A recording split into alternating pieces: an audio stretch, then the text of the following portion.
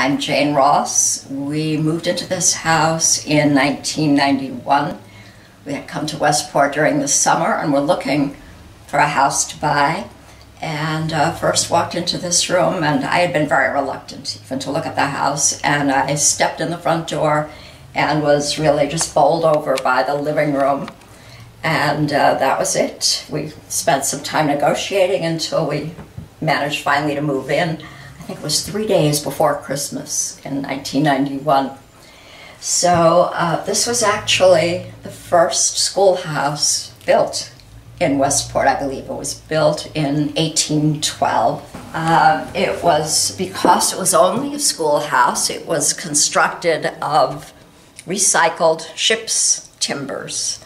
In fact, which you can see in the corners. As a schoolhouse, I guess it wasn't worth an investing in newly milled lumber. There's a photo in the history of Westport that showed the schoolhouse with the school teacher and I believe 37 students, if you counted them all, which must have been a handful because most of them were boys.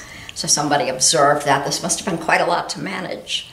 In any case, it continued to be used as a schoolhouse until 1906, at which point the farmhouse next door was purchased by an artist named Ossip Linde. He was a painter, and he put in the big north-facing bay windows here and used the place as a studio to teach and to show his paintings. I believe he sold them from here.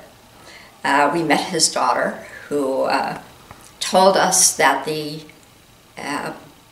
pool out back at the base of the huge rock outcropping, which we can take a quick look at, was, she believed, the first swimming pool in Westport. It's no longer used as a swimming pool, but she says she learned to swim there. So we have kind of an eclectic mix of things, including the big Frank Stella here. There's another small drawing across the room, and there are several of his pieces in the dining room. His wife is my oldest friend. We have continued to find objects over the years that date from the time this was used as a schoolhouse.